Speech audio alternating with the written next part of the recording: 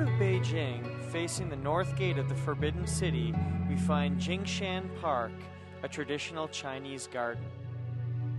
Atop Long Live Hill, we find the highest point in Beijing with breathtaking views of the city below.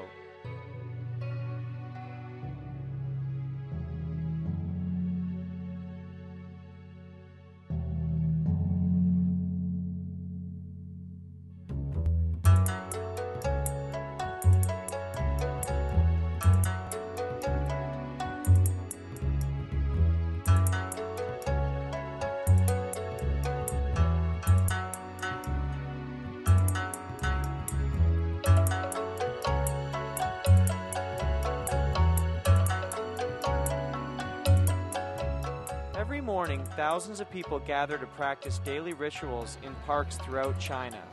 Tai Chi, the most popular exercise, is often performed with swords, ribbons, or scarves. It's also quite common to find ballroom dancing, jump rope, and badminton. Both young and old enjoy Jingshan Park and use almost all of its 57 acres. Once served as the Imperial Garden, it now helps the next generation of Olympic champions hone their skills. China has high hopes to dominate the sporting world for many years to come. And with a simple stroll, we found out exactly how they're going to do it.